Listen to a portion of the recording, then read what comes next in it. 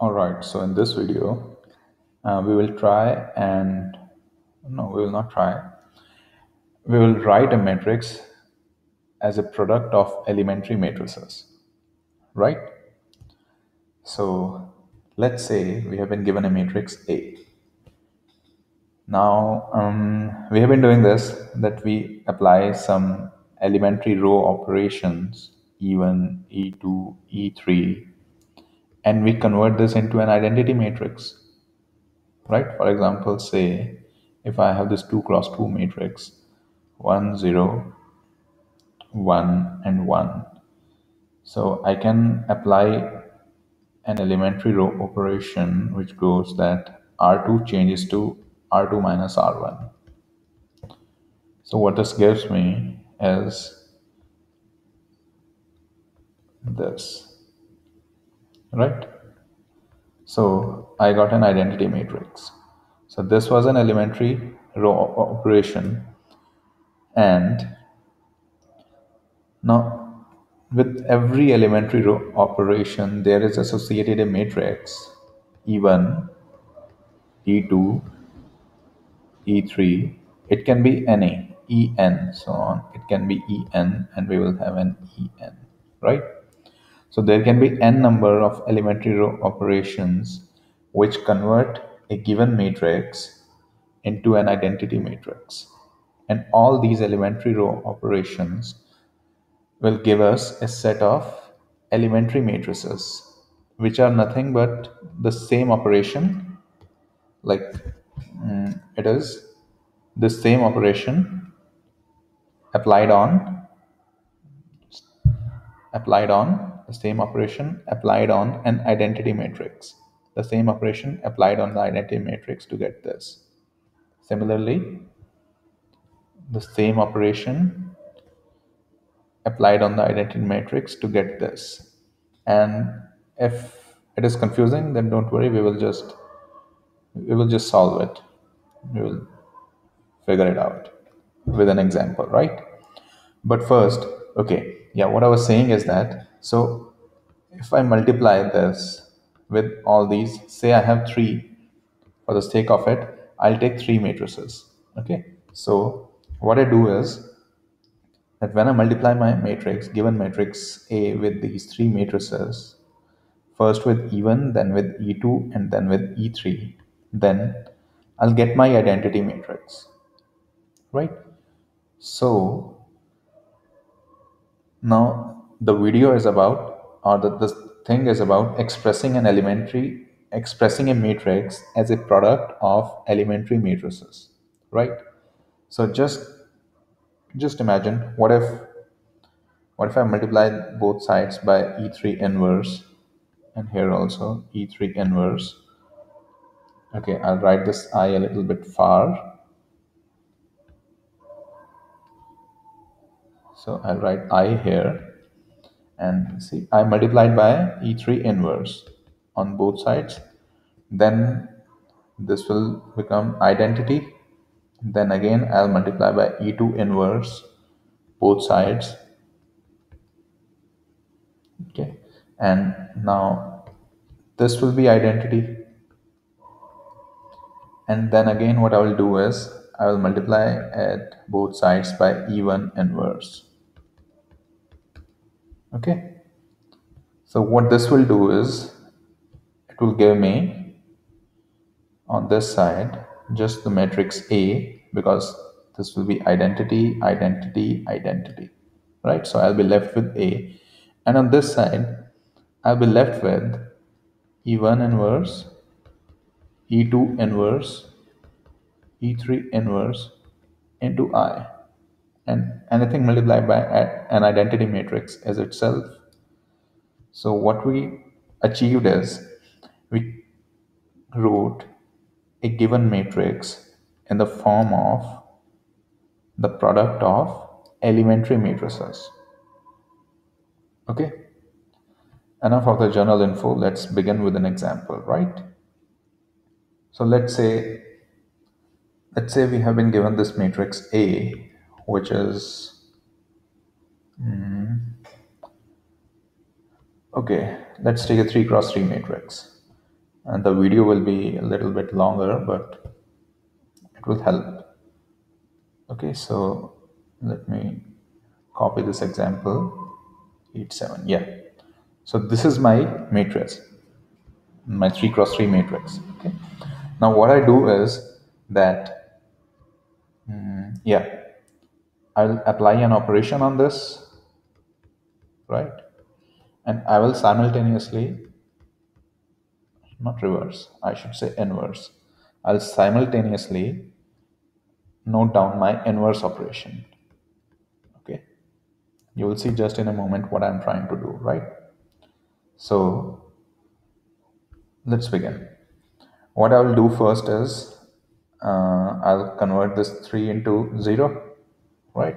So my operation will be, my first operation is that R3 changes to R3 minus 3R1, right?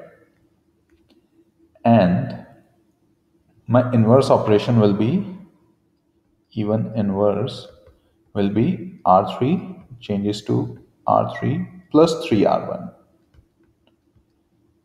Okay, it is as simple as it sounds. Here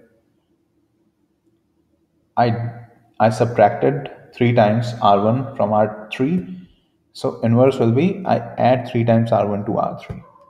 Okay, and how we will avoid complexity in this is that we will, like, if we are operating on the third row, then we will not apply any operation on the third row, or not the operation, like we will not multiply it by any scalar, we will not subtract it or anything. Like, okay, maybe I will be able to show you in an example, right? So let's apply this first operation first, right? So what I get is,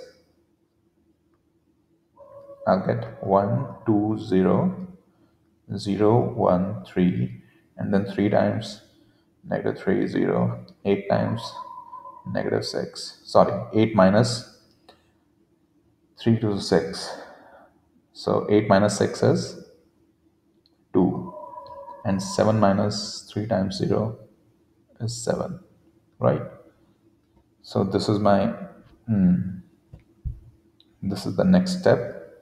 I won't call it a matrix. I mean, yeah, this is the next step. So we are actually converting it into an identity matrix, right? So now what I'll do is I'll change this 2, convert this 2 into 0. So my second operation should be R3 changes to R3 minus 2 R2, right? So what will be the inverse operation? E2 inverse will be R3 changes to R3 plus 2R2. Simple, right? Again, I subtracted twice of R2. I'll add twice of R2 as the inverse, right? So what we get here is 1 2 0 0 1 3, and 0 minus 2 times 0, 2 minus 2 times 1 is 0, and 7 minus 3 times 2, which is 7 minus 6, which is 1. Okay, good for me. I got an identity here. Oh, sorry, a 1 here, right? So next step is converting these two into zeros, right? So I'll need two more operations. Let's see. Let's see. Okay. So E3 should be, yeah, let's take R4, sorry, R3. So R3 changes to, no, now see, my bad, it's not R3. R2, R2 changes to, now, yeah, this is what I was trying to say earlier, that I can also write R2 by 3 minus R3. It will still give me a 0 at this position. although it will mess up this, but it will still give me a 0 here. But this is what I'm trying to avoid. If I'm operating on the second row, I will try not to touch the second row. I will keep it intact and I will add, subtract whatever I want to do in that row. Okay. So what I should actually do is R2 minus 3 times R3. Yep. So the inverse of this will be R2 changes to R2 plus 3 times R3. Right? We will get to these inverses later. Okay. So what this becomes is now 1, 2, 0. Now R2 minus 3 R3. 0 minus 0 is 0. 1 minus 0 is 0. 3 times minus 3 times 1. Sorry, 3 minus. Yeah. This is 0. And we get 0, 0, 1. Okay. I might have said something I did not mean times. Don't ignore it. Just I'm making a video after a few days, so I'm rusty. Okay, so what I will do now is that I have to get rid of this 2. So I have to operate on row 1. So I will not touch row 1, and I will subtract 2 times row 2. Right. So the inverse of this will be R1 changes to R1 plus 2R2. Right. And this will give me my identity matrix 1 0 0 0 1 0 0 0 1. Right. Yeah, so now we need to find, now here is the catch. Now we need to find our matrices, which are matrices inverse of these row operations, equivalent to these row operations. E4 inverse, E3 inverse, E2 inverse, E1 inverse. Elementary matrices corresponding to these, right? So let's begin. Let me make space here. Or can I just, yeah, I can.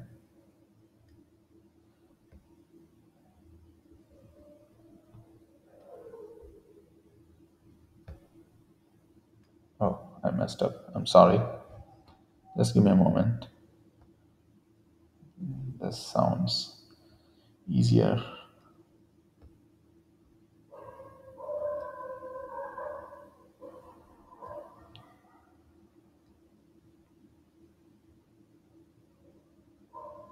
Okay, not gonna happen. I'll just cut this. I'm really sorry, right? Yeah, great. So, okay, back to the pen. Sorry for this, but yeah, I'm using a new stylus actually. So, let's get back to the point. I have to find elementary matrices corresponding to these. Okay, for this, I just make my identity matrix for a reference. It gets less confusing this way, right? So, observe now. What I have to do is to find E4 inverse, I have to apply this operation to the identity matrix. Let's do this. Okay, R1 changes to R1 plus 2R2. So 1 plus 2 times 0 is 1. 0 plus 2 times 1 is 2. And this is 0. And the rest remains the same. Okay. So this is my E4 inverse, the elementary matrix corresponding to this operation, right? Now, to find the to find E3 inverse, I have nothing to do with this matrix. I have nothing to do with this. Okay, I will apply this operation on my identity matrix. All right. So let's do this. E3 shall give me, okay, it corresponds to R2. So I'll write R1 as it is. My bad. Yeah, 100. Then R2 changes to R2 plus 3R3. 0 plus 3 times 0 is 0. 1 plus 3 times 0 is 1. 0 plus 3 times 1 is 3. 0, 0, 1. I hope you know this already, right? Yeah, so this is my E3 inverse. Let's let's write down the E2 inverse here. E2 inverse shall be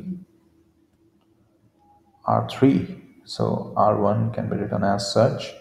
R2 should be written as such because I'm just working on R3 here, right? So R3 is plus 2 times R2, 0, 2, 1, right? And similarly, my E1 inverse should be, now in this operation, I'm also touching R3, so I'll write R1 and R2 as intact from my identity matrix, and I will work on R3. Again, this row has nothing to do with this matrix or any of the previous matrices. This is an independent operation on the identity matrix, right? So don't get confused in this. I'm saying because I was confused at a point.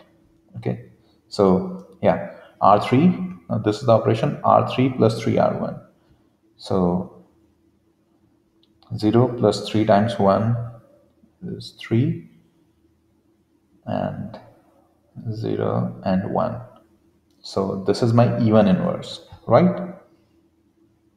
So yeah, I got my answer.